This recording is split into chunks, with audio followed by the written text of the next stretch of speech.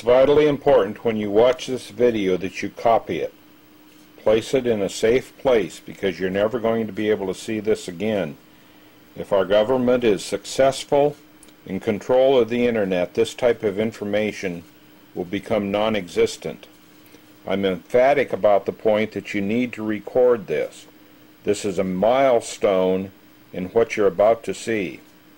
What I'm using is a 12-volt lead-acid battery, a SEC exciter, the standard L3. Off of L3, I'm coming out of with a short test lead, an alligator clip, to a piece of a 1/4-inch copper tape wrapped around at the bottom of this glass test tube. The test tube is mounted to the support board with candle wax. Inside the test tube is a piece of rubber foam. Inside that foam I've stuck a 1N4148 diode. There are no physical connections to this diode whatsoever. The black construction paper is used to allow us to see the action better. And what I've done is I've filled that with distilled water.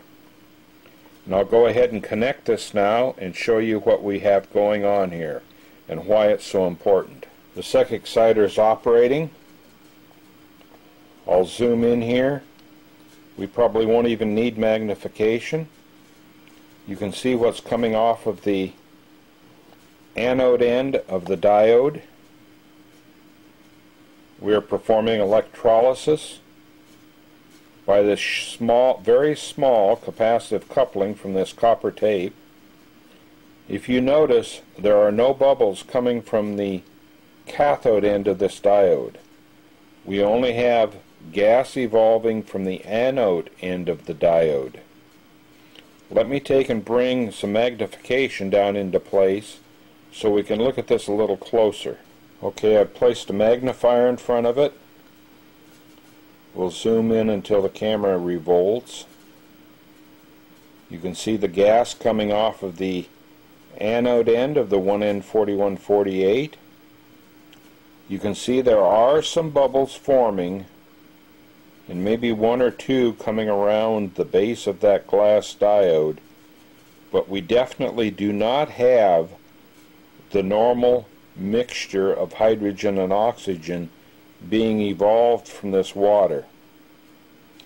Now remember, the very important point here is that SEC theory, spatial energy coherence, will allow for up to thousands of these diodes mounted in a structure, an insulating structure like glass, surrounded by a capacitive excitation.